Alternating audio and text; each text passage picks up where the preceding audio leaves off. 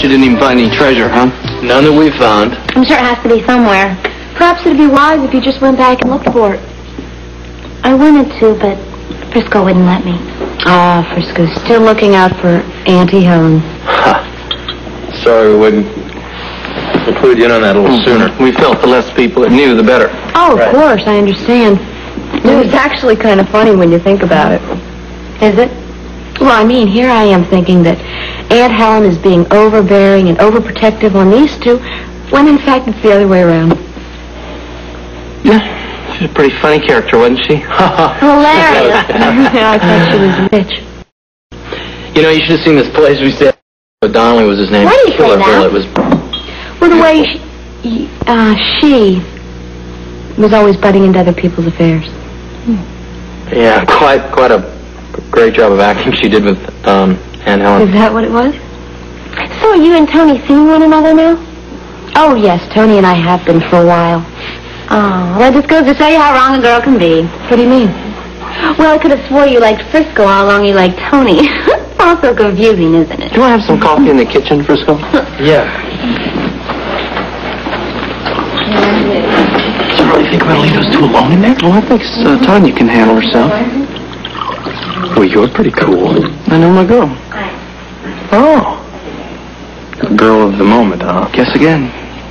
Okay. The girl of the hour. No, the girl of my life. And that's to you in case you have some second thoughts about Tanya. Are you worried? I just hope for Felicia's sake you're not using her to make Tanya jealous. Or some other dumb plan, maybe. Well, I'm not going after Tanya, if that's what you're driving at. Good, because if you do, I'll fight you for it.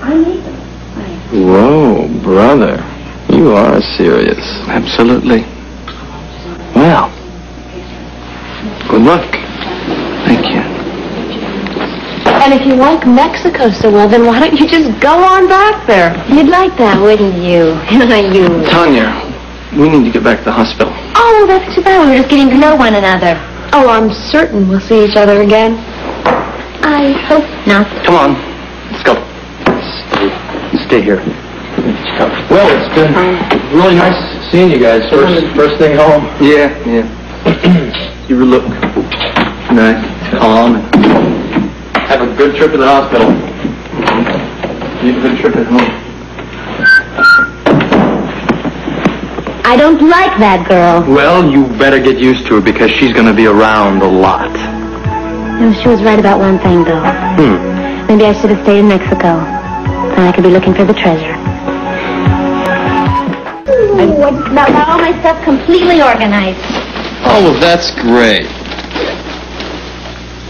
What's the matter with you? Why were you so mean to Tanya?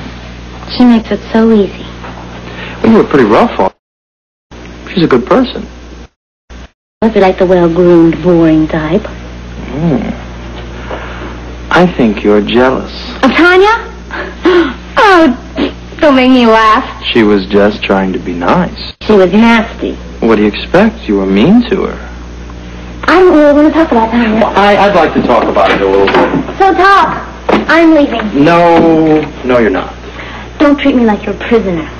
Oh, quit being so melodramatic. Don't tell me what to do. Oh, just peel back, sit down, because I'm going to fix you something to eat. Okay? No, I know. You didn't hardly eat anything all morning, and you can't go looking for apartments on an empty stomach. Sit tight, and I'll whip something up.